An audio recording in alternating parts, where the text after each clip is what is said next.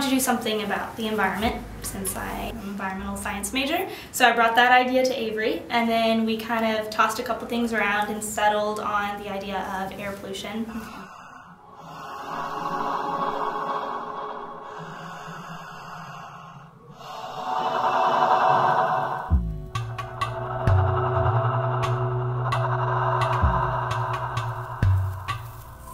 Yeah, the collaboration was really interesting. There was a lot of synergy happening throughout the whole piece. Get your hands together and you're fully up. So when I had the audience listening to the music, I wanted the audience to breathe with us. The sounds were based upon simple and calm meditative breathing.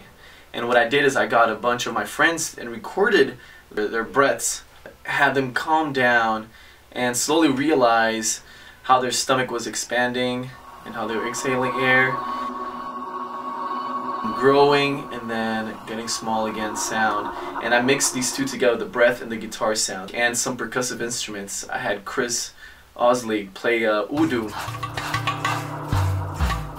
The breaths were recorded using binaural microphones, so it would create this 3D perspective of the sound, which is what I wanted to make happen. All that 3D sound inundating the audience, the house, so that you would feel push and pull going through you.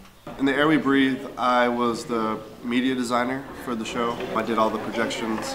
We did a lot of collaboration with the dancers, with the choreographers, that they wanted something simple, not too literal, because at first I had the idea of an actual clouds in nature, but they wanted something more abstract. So I went through and tried to find something very airy for the original look, for the clean air. And then I really couldn't take myself too far away from the literal sense in the dirty air with the smoke. So we just did a little bit of color correction on the smoke, made that blue to match their costumes.